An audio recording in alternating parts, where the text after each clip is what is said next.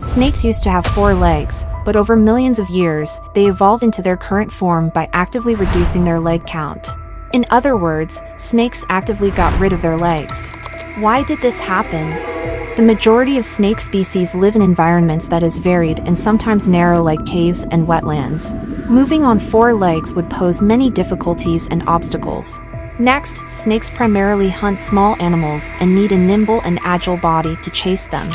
Having 4 legs might have limited their mobility compared to the speed and reflexes required for hunting. Maybe, snakes believed that having legs was not entirely beneficial for them. Fossil studies reveal leg bones in snakes, remnants of their 4-legged past. Over time, these legs diminished and vanished. In response, snakes developed heightened senses of smell and hearing for navigating confined spaces. They now rely on a robust abdominal muscle system and crawl on the ground using belly scales.